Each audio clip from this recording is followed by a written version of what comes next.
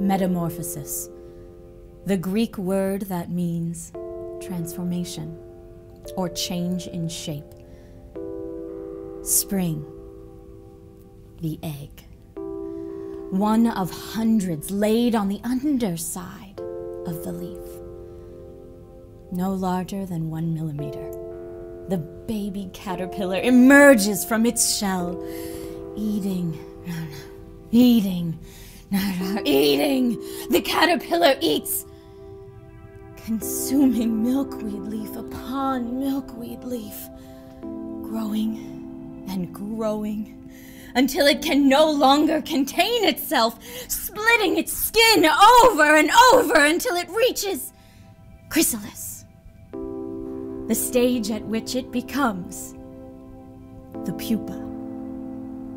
Days pass, then weeks, and there the pupa remains, dangling from a branch in magnificent stillness until he appears.